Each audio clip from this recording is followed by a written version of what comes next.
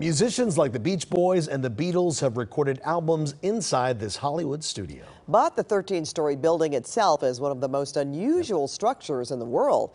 In tonight's Look at This, KCAL9's Desmond Shaw has more on the Capitol Records building. Well, take a look at this. It is yet another very famous Hollywood building, very recognizable from the 101 freeway here on Vine. It is the Capitol Records building.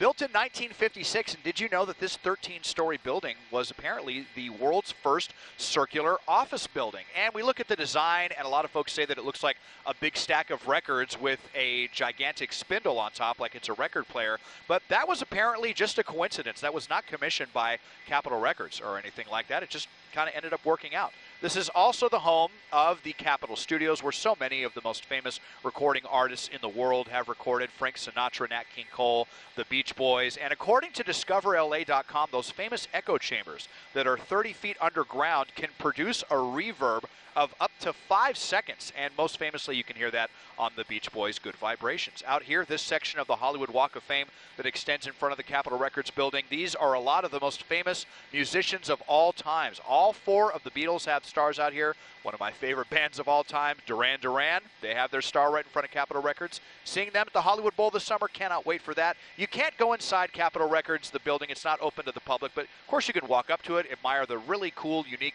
architecture, and of course you're surrounded by the stars of very famous musicians out here on Vine, just south of the 101 freeway. Taking a look at this from Sky 9, I'm Desmond Shaw. And if you'd like Desmond to take a look at something interesting in your neighborhood, just write us at lookatthis@cbs.com.